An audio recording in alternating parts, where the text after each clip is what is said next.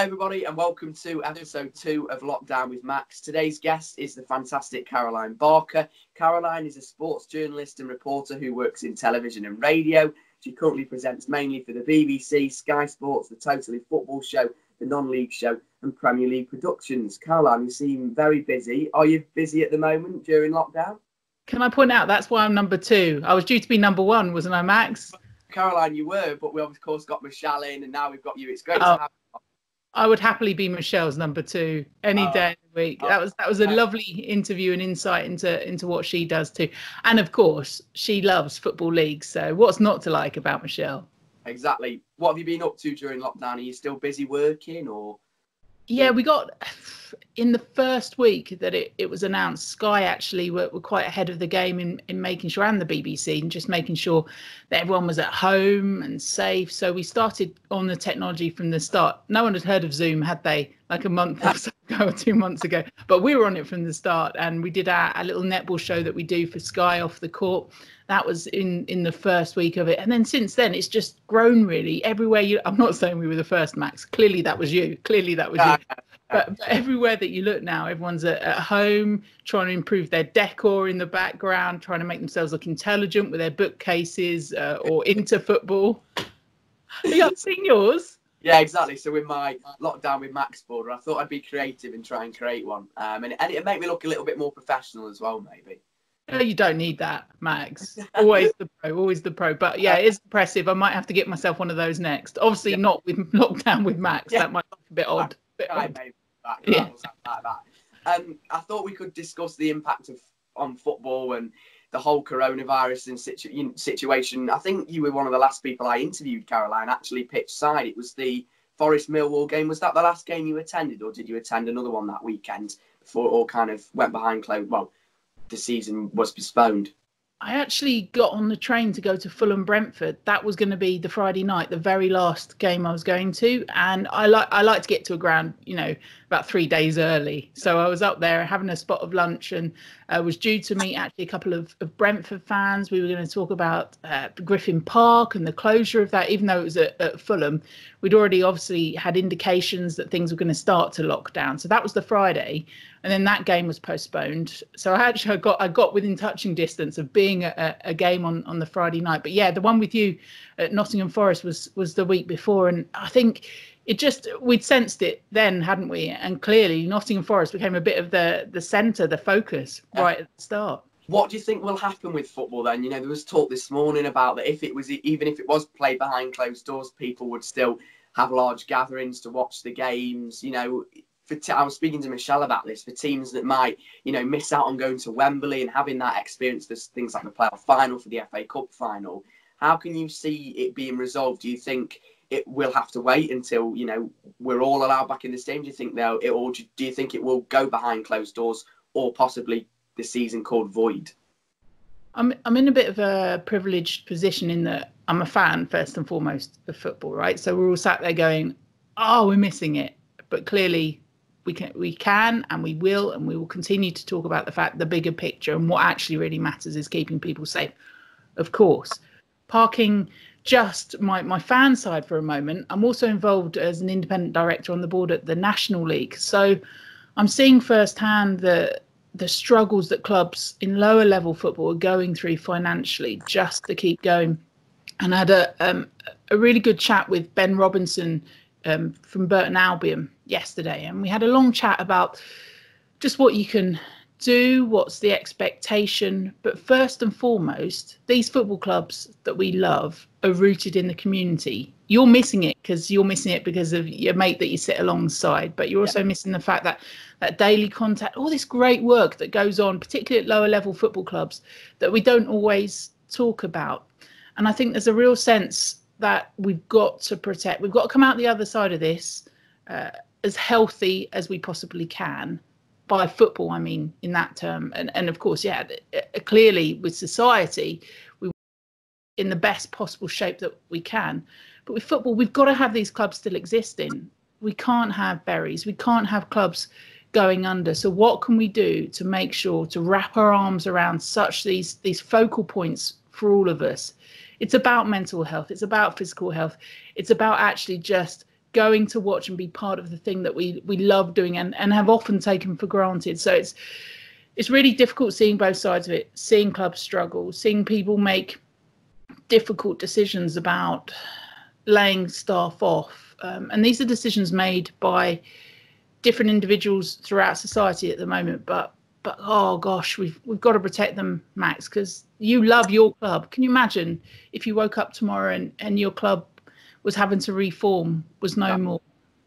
And I think that, like you said, the damaging impact it has on not only clubs but just general people, because people go to football as a getaway from other issues, and it's people's weekends. And even though, like you said, keeping people safe, I think that everybody just wants it back. And I think that even Michelle said that we can't call the season void, but playing it behind closed doors would still be a better option. Do you think that would be a better option, to play it behind closed doors? Oh, it's split down the middle, isn't it? It is split, because the financial impact of that, and then you've got to look at why do we want to complete the season? Well, for integrity, right? Because we want to maintain promotion and relegation. If the Premier League go and complete and then the EFL doesn't, then what happens to the relegation places from the Premier League? Who do you decide goes up from the EFL? So we have to look at both ends of it. When you look at the pyramid system below the National League, they've already decided. They've gone with the null and void. If sadly we do see clubs go kaput, go bust, they'll rebuild, hopefully, thankfully, thanks to us as fans. But then are we going to have spaces in the league? Are we going to have a jigsaw effect anyway and bring other clubs in?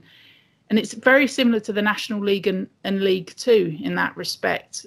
I think the EFL have been quite vocal about the fact, actually, if they can't complete the season, then they might not have two up from the National League. So where does that leave it? We have to try and protect the thing that's beautiful about the game in our country, which is the pyramid, isn't it? It's as much as we love clubs in the Premier League, we love clubs in the Isthmian League. It's about all those levels of the game, playing on a Sunday as well as a Saturday, that we've got to try and safeguard somehow.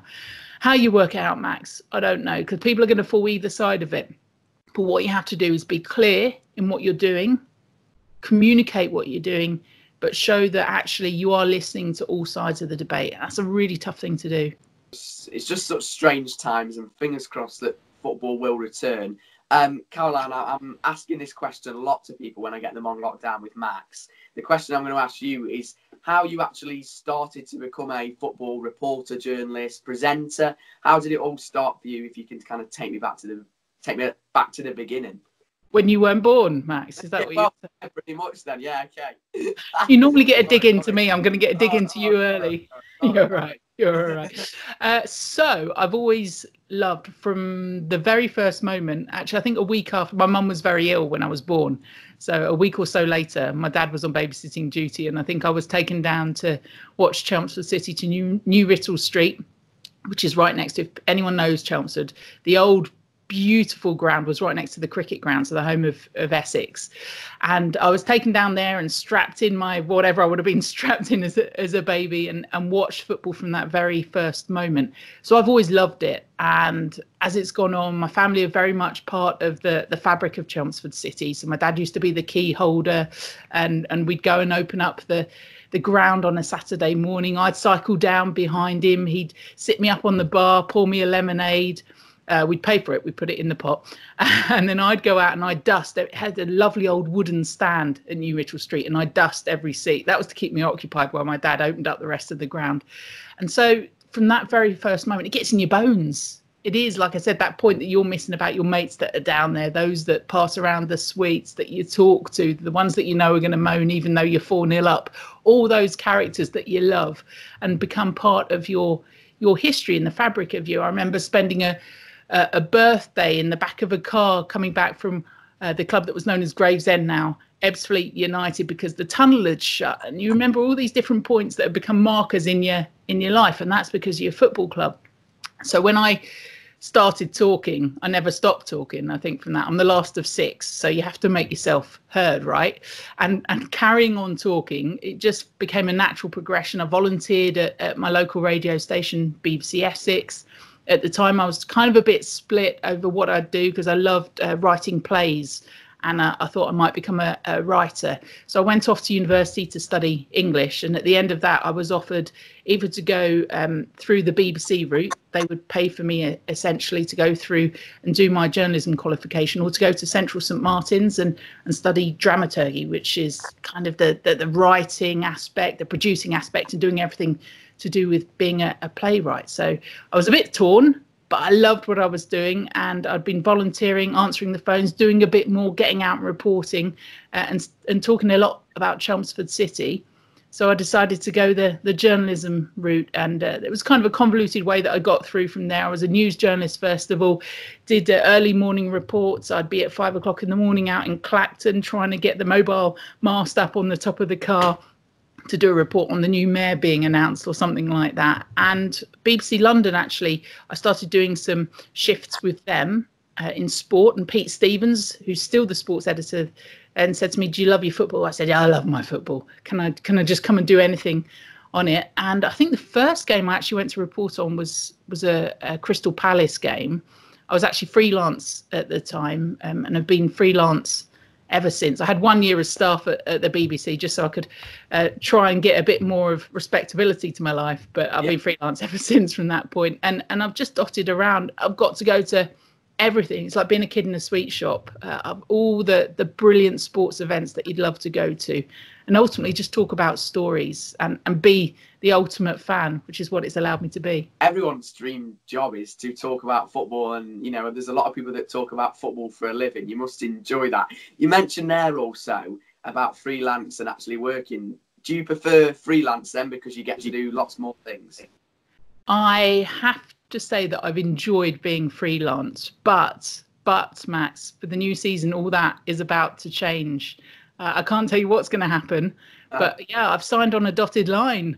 I'm moving away from that freelance life. However, the job that I'm going to do, that was probably in English there for you, the job that I'm going to do will actually involve a lot of variety. So I will still get that. The thing about freelance life is you get to see so many different aspects of sport, of the world, and you get to talk to so many different people from those that you work with, the brilliant people that help put shows together, that do the camera work. I've only been doing TV at a relatively short time, but from radio as well. There are so many creative people, and I just love a good talk. I love a good talk. So they probably get bored of me. So that's where freelance was good, because they could just move me on to someone else so that they could get bored of my chat. Caroline, I first met you when Colin and yourself invited me down to the Channel 5 studios, Chris and all the team there. That was such a fantastic day. I'll always be grateful for that. You know, it was just such a brilliant day to see how it all worked behind the scenes, and it was so good to interview you, Colin and Chris and everybody. When I watched you live kind of report near the screen when you were at Channel 5 doing the football show, what's your style, Caroline? Because you seem like you kind of get that football fan personality across when you're presenting. Anyone that sees me now knows I've got no style, Max. Let's not get into that.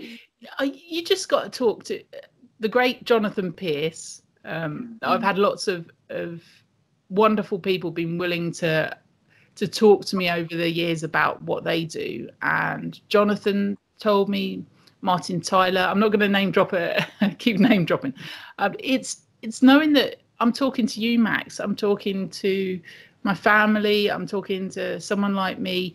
I think it's sometimes you can try and throw too much knowledge in, or try and not be yourself, and that's when you get tripped up, isn't it? I think you just got to enjoy it. First and foremost, you've got to enjoy it, and ultimately, I don't know if I have a style or not, but I always kind of figure, and maybe this will change now that I've signed a contract for someone, but I always figure, you know, if it doesn't work out, then I'll go and try something else. And we are so fortunate. Look at you. You got up, didn't you? You came down to Channel 5. You said you're going to go and do it, and you went and did it. And that was showing that actually just get up and do it. Just go and have a go. If it works, it works. If it doesn't, it doesn't. But ultimately, you've got to enjoy it, and you've got to do it the way that makes you happy. Because I say you'll get found out if you're not being yourself. Exactly, and I think that's when I'm doing my YouTube stuff and I'm interviewing people like you, pitch side. That's a hobby for me, and I've always said to people that it's probably the same for you. If you can kind of turn a hobby of talking and loving football into a job, then I think you're going to wake up every day and be really happy. And like you said, you'll come across that way and not get found out that you're being fake, maybe, or you're not kind of coming across with your own personality. Ultimately, you've got to enjoy it. That's all any of us can do, and we are so lucky. There are always going to be moments. I've stood with certain people that on the team at big events, and we've been doing, I don't know, 4 or 5 days straight, doing 19-hour days.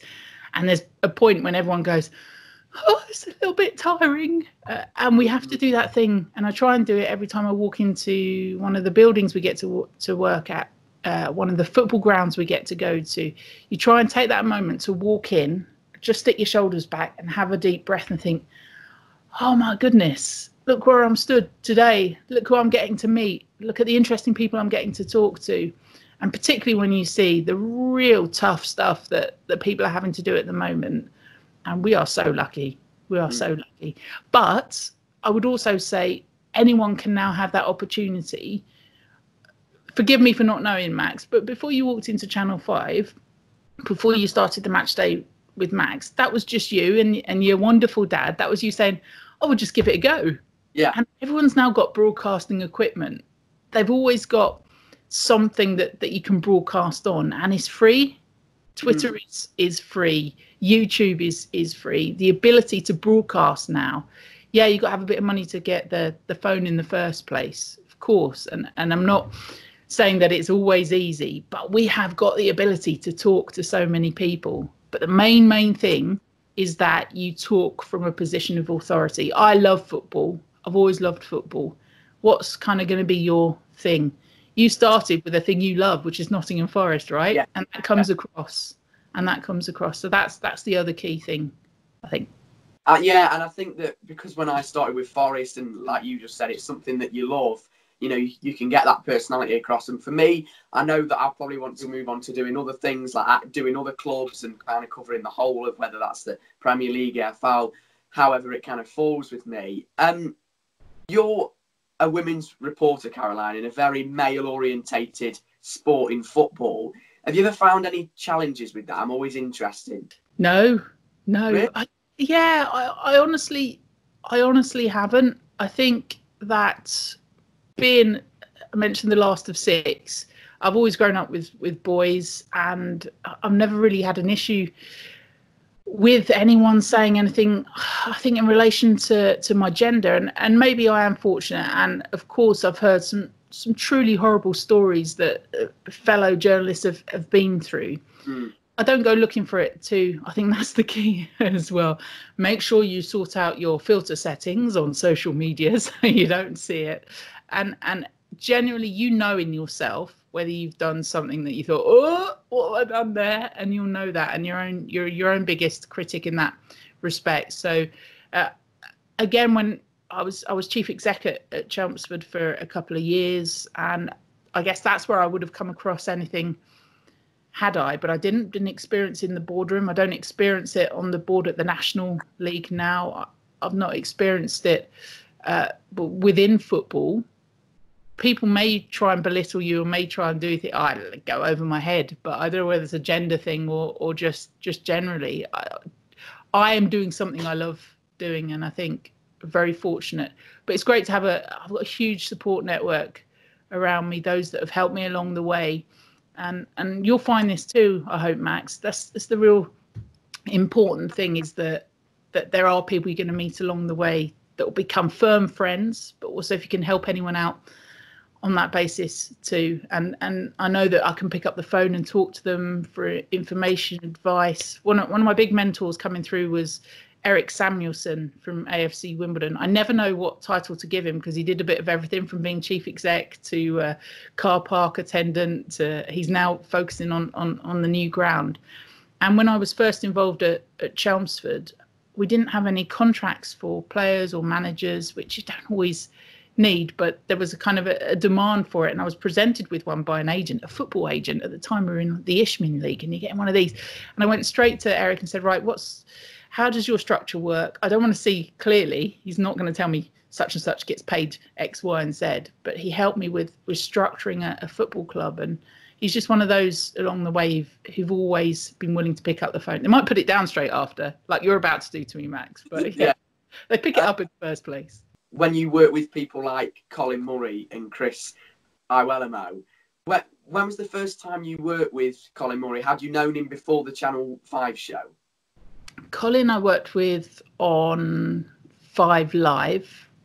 I was on Fighting Talk a little bit with him. And I think we just instantly hit it off. He's got an amazing brain, and you have to play hopscotch going on the journey with him. You know, you got to try and flit around with him, and I find that in anyone attractive. You know, that's a quality that you want to be friends with, because you want to not know where you're going next. And I always find that with Colin. So working with him on 5 Live, and he has completely won this lockdown. If you listen to any of his shows that he's doing on 5 Live at the moment, he's doing a virtual pub at 10 o'clock at night, and he's really one of those characters and one of those people that you feel like he's opening the door to you anyway. He's letting you in, a little sneak peek on his conversation. With Chris, just met him on Channel 5. But again, you can always tell when someone is going to be a great talker. And first and foremost, it comes back to that point. He knows what he's talking about. And if you've got that knowledge base to start with, and everything else, the nerves should just go out the way, and it comes across as confident. And but both incredibly likable human beings, and that's the most important thing. Colin's crazy, isn't he? He's just so mad, isn't he? Many a time I have been in a makeup room with Colin Murray, and he chooses the songs that he puts on that you get your hair and makeup done to. So I think it depends, you know, what you're going to walk out looking like, depending on what tune he's put on in there. And he makes everyone feel part of it. And I think that's the key, really, is that actually we're all, he might be fronting it, but he's no more important than the person doing X, Y, and Z. It's very much that collective that gets everything on air. You talked about the netball and doing the netball show earlier on Zoom and everything. How did you get into netball then, Caroline? Because I've never really spoken to you actually about. Have you seen the height of me, Max? Have you seen how tall I am? I'm a natural for netball. Well, I always think that you are quite tall when I'm interviewing you, because for me, I think you even said it when we last spoke. I think I've just shot up recently, so I'm getting quite tall now instead of being really small and holding the mic like that. So. Don't worry, I've spent my life doing that. People.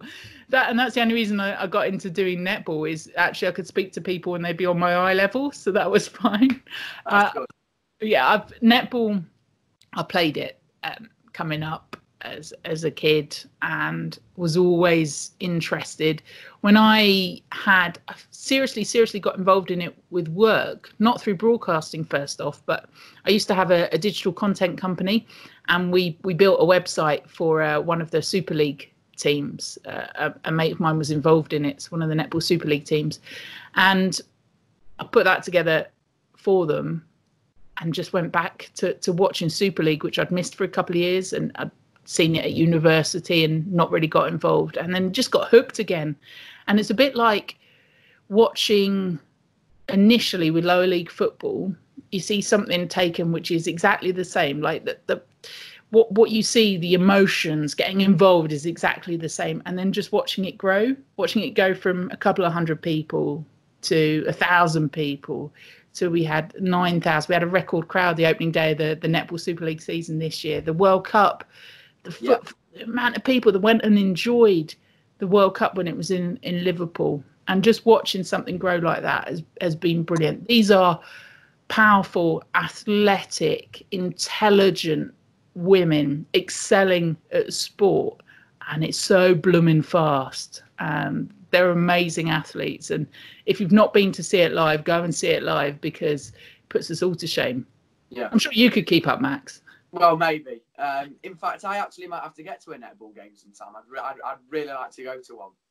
Do well, you can come because Nottingham, where we had the opening day, there's big netball in Nottingham. Some of the England games as well. So when we're all out of this, when we're not locked down with Max, you can come along. I'll make you come and sit with me in the commentary booth.